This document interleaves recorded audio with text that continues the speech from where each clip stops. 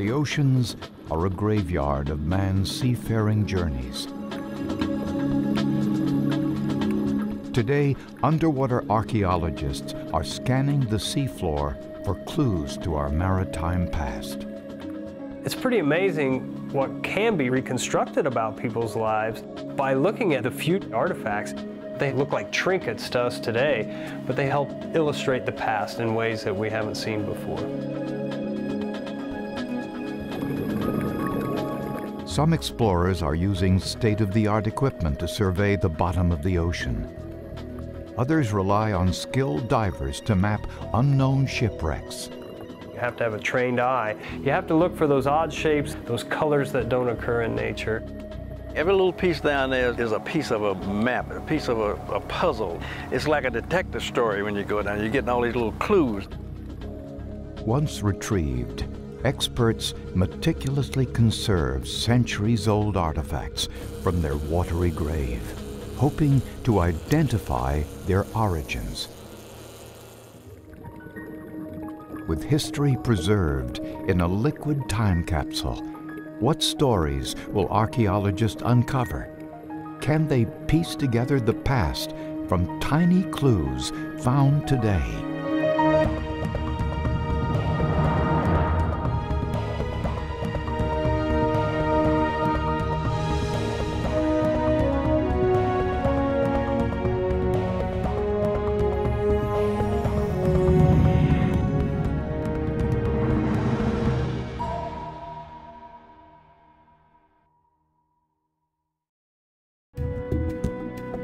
Major funding for this program was provided by the Batchelor Foundation, encouraging people to preserve and protect America's underwater resources, and by Divers Direct, inspiring the pursuit of tropical adventure scuba diving.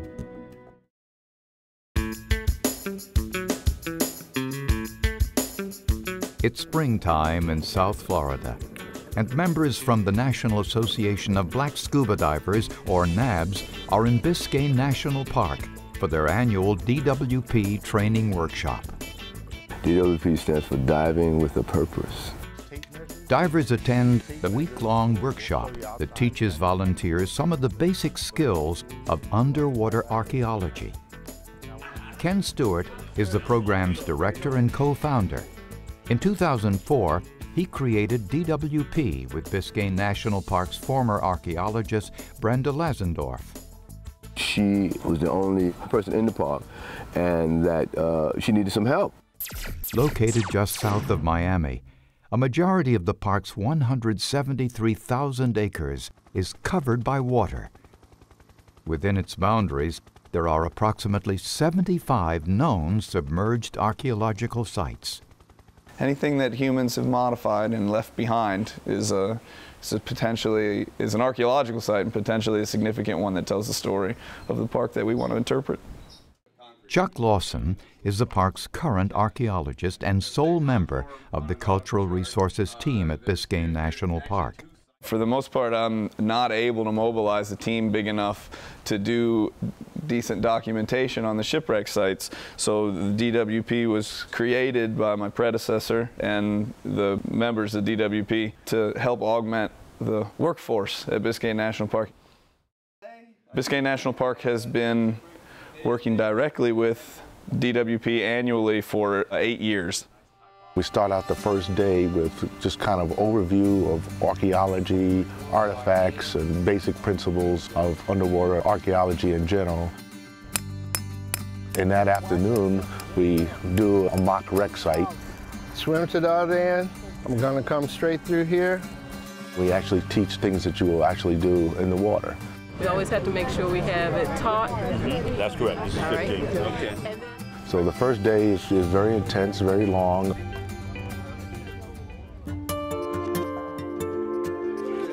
The next morning, the DWPers load up and head to Leadberry Reef, an unidentified shipwreck that Chuck has selected for their training site.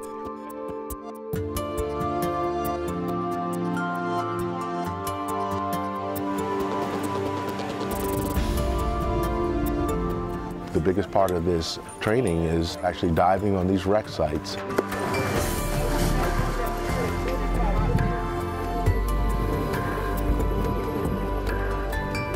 Most shipwrecks are scattered debris fields.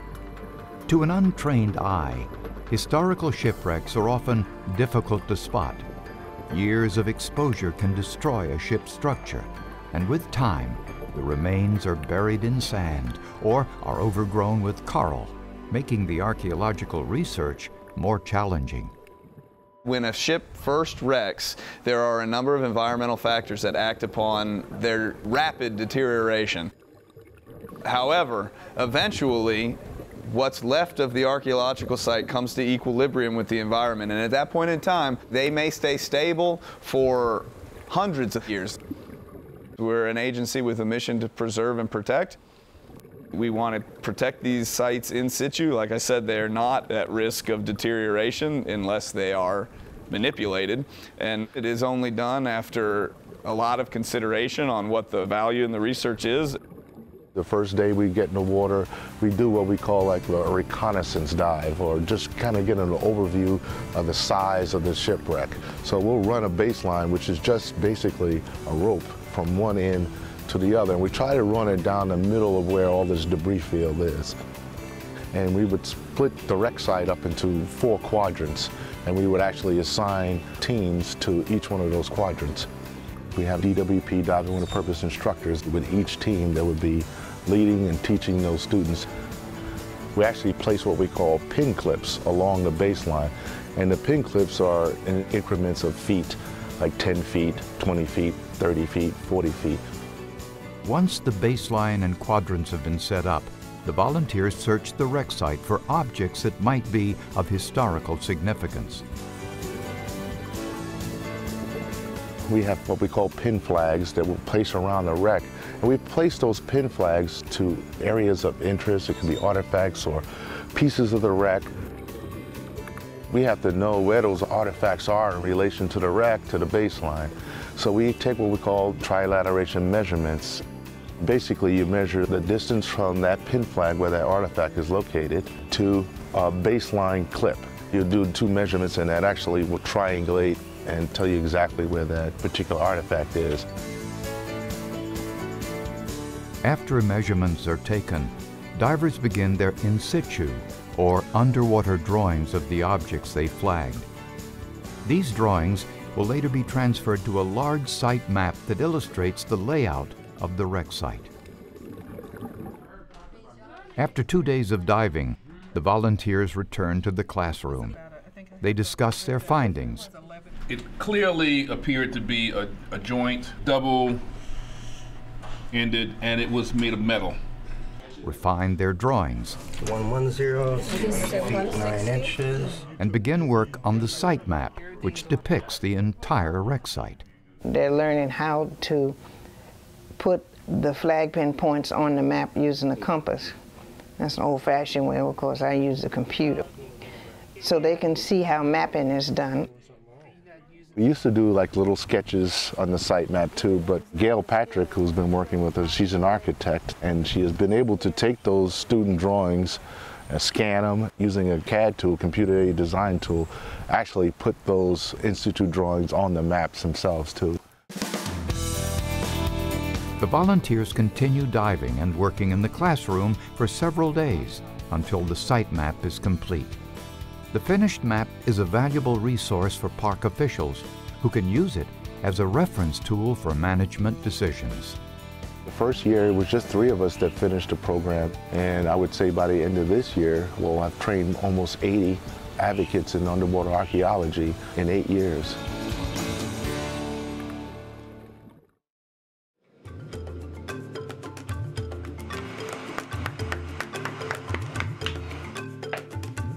Dinizulu Jean Tinney is a Miami artist whose creations are influenced by the Middle Passage.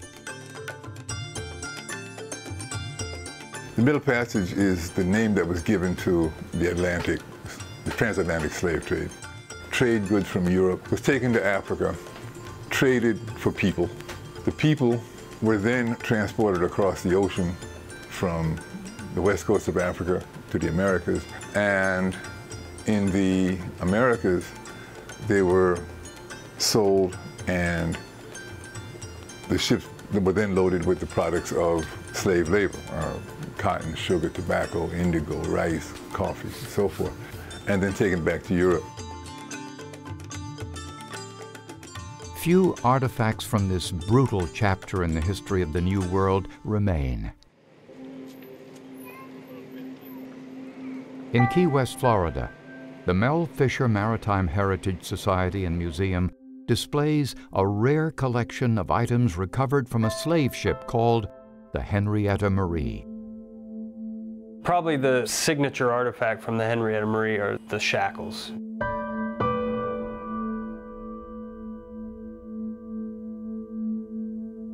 There are also a lot of trade goods, things like iron bars, glass beads, and pewter.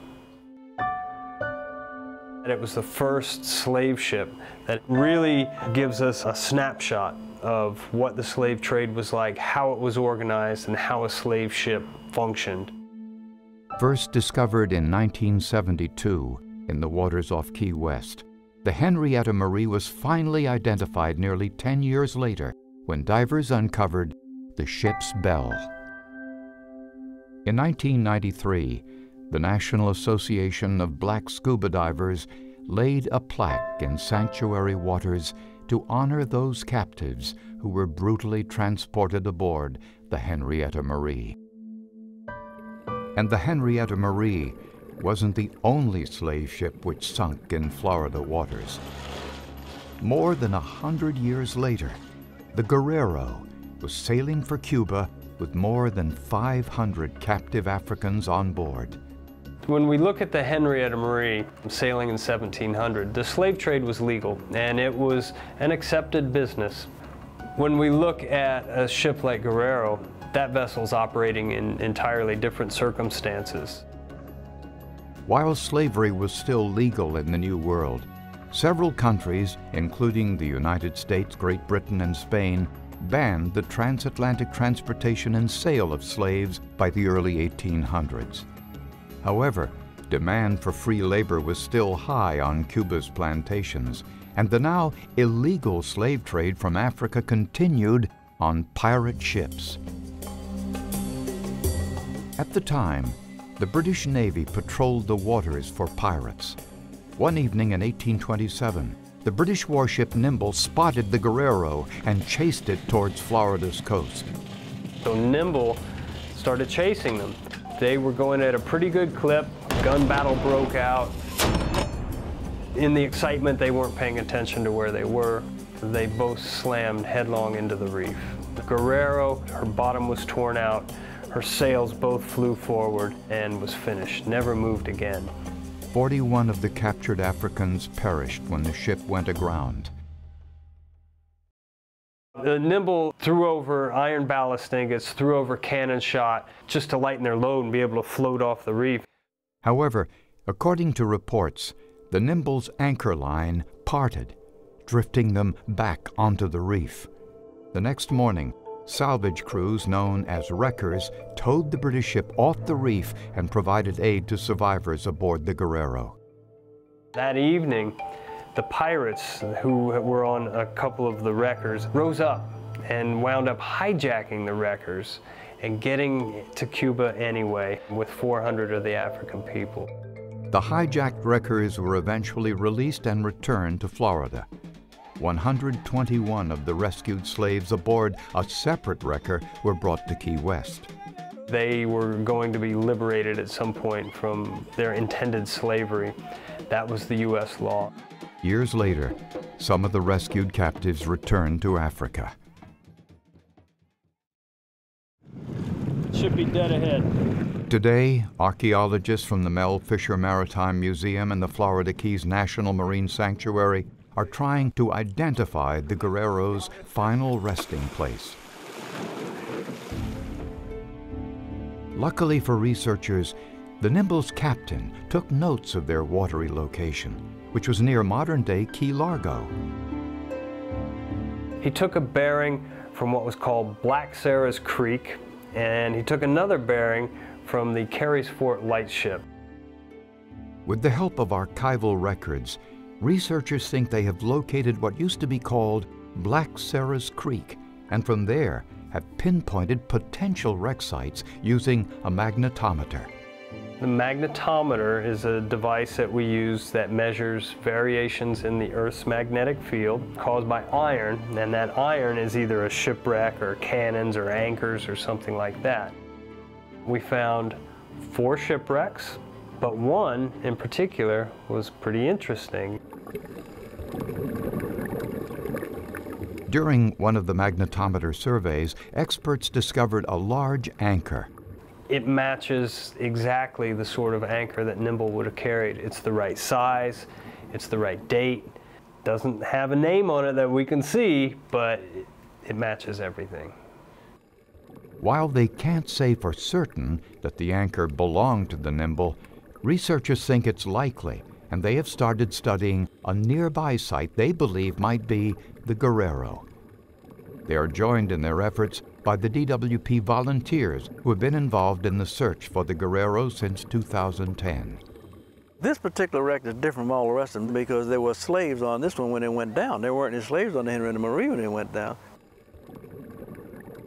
For a lot of people, it was about being where their ancestors lay and just being a part of history. You know, it's the little clues that are making a difference on this wreck. The single fragment of pottery or the single bottleneck or the single piece of metal. You know, people have this cartoon notion of shipwrecks, and they think that, you know, we dive down and there's a ship sitting there and there are skeletons laying on the deck and tattered sails and, you know, maybe a shark swimming in and out of the hull. That's for aquariums, you know, that's not real life. We're left with basically the hard things, the ballast stones, the iron fasteners, the fittings, copper nails, pottery, the glass, the things that the critters can't eat. One of the things that we know about the Guerrero is that its hull was sheathed with copper. We found pieces of copper sheeting crumpled and rolled up. Copper corrodes in a very distinctive greenish way. This site is located in the Florida Keys National Marine Sanctuary, which aims to safeguard the maritime history found in its waters. In the Florida Keys, shipwrecks are protected. We want to have our next generations protect and promote the stories that lie within and around these ships that came into the coast. By law, artifacts can't be brought to the surface without special permits. At times, permission is given to researchers to remove items for further study and conservation. During the 2010 expedition, select items from the wreck sites were brought to the Conservation Lab at the Mel Fisher Museum. What may have been a dish, you know, a full-size dinner plate is now a fragment of a full-size dinner plate. Because this has a scalloped edge like this, a sort of rough, undulating edge, that was a style that reached its peak popularity in the 1820s. So that matches very closely with what we're looking for in the wrecks. Another piece that we recovered from the site is this glass bottleneck. It's from a very large glass jar called a demijohn. It was just completely covered with coral and algae. So to get it to this state required a fair amount of work, using a sharp blade and just sort of prying it off of there. We can't date it as precisely as we can this blue and white ceramic, but nonetheless, it's pretty easy to imagine a big bottle of rum on board a pirate ship. Special care needs to be taken with each item to keep it from deteriorating after it has left the water. Every material type has its own conservation needs, so there's no one-size-fits-all treatment in the laboratory. With a metal object, we use what's called an air scribe, and it's this little tiny air-driven chisel that just chips the incrustation off a little bit at a time. Once that's done, it goes into a tank that has this electrochemical process. We call it electrolytic reduction, and really all it is doing is forcing the salt out of the metal. Because if we left them in, the combination of the salt, the oxygen, and the metal would just corrode the piece to the point that it was totally destroyed. Right now we have a shipwreck that we know is from the early part of the 1800s. It matches everything that we know about the Guerrero, but we don't have the smoking gun yet. We're looking for that one thing that will just cement the case for us, and you know, we go from thinking it's the Guerrero to knowing it's the Guerrero.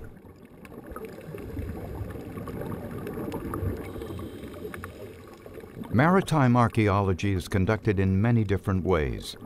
In shallow water, divers can study a site. But in deep water, experts use high-tech tools to survey the seafloor. Jan Koblik and his team from the Aurora Trust mapped the ocean bottom with a side-scan sonar they like to call the fish.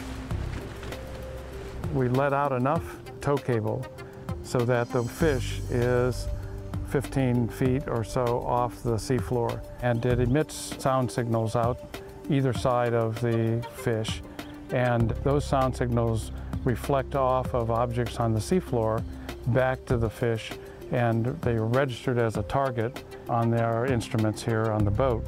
When you emit that sound, it's called a ping, and every ping that comes back, you can display it across, it's like scan lines on a TV. It all laces together and makes an image. Aurora, we started out doing archaeological work in the Mediterranean, finding shipwrecks, and then we set up an educational program to teach kids about the importance of the ocean through marine archaeology. The Aurora Trust, which specializes in underwater exploration, is also working in the Florida Keys National Marine Sanctuary. We're making a map of the bottom of the ocean that shows corals, geological features, and historical cultural features like shipwrecks. Using a low-frequency signal, analysts can see up to 500 feet out from either side of the fish. Generally, we can see the difference between geology and something man-made with the high frequency. This is a big coral reef that's coming out right now. You know, we've got sand over here, and there's a coral patch here, and there's a big coral reef here, so we're coming into a strong reef area. These are sand ripples over in here. Today's technology allows us to go down with ROVs, and everything is electronic so that you get a complete picture of what's on the bottom. An ROV, or remotely operated vehicle, allows technicians to get a closer and clearer view of objects that are hard to reach. It's a little robot at the end of the cable that swims around and is guided by an operator in the boat. Yeah, it looks like I have the bow of the wreck in sight. To demonstrate its abilities, Chris Olstad, an underwater technician for the Marine Resources Development Foundation, deploys the ROV on the Benwood wreck, a well-known dive site in the Keys.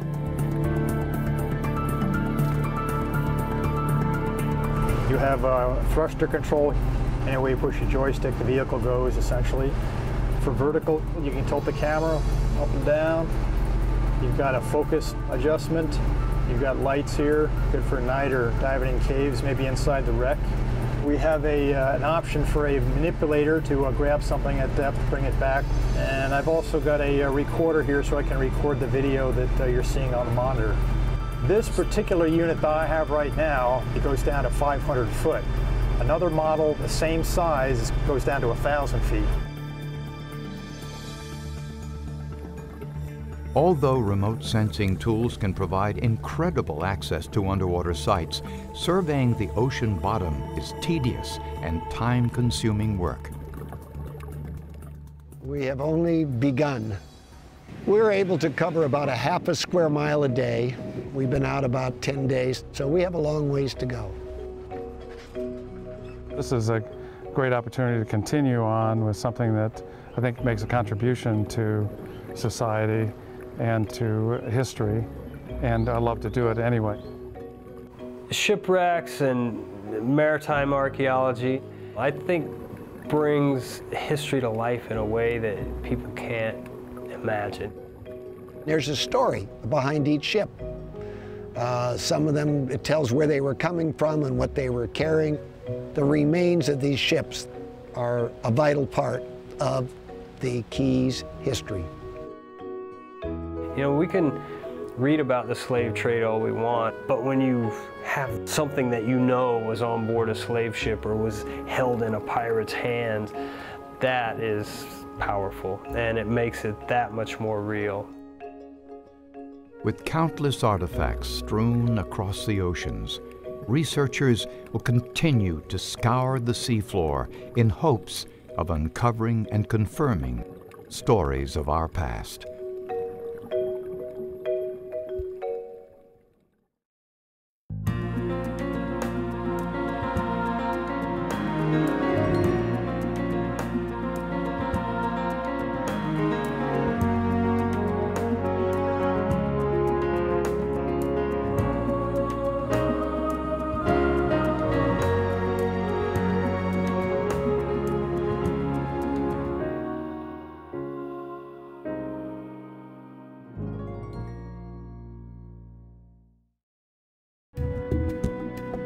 Major funding for this program was provided by the Batchelor Foundation, encouraging people to preserve and protect America's underwater resources, and by Divers Direct, inspiring the pursuit of tropical adventure scuba diving.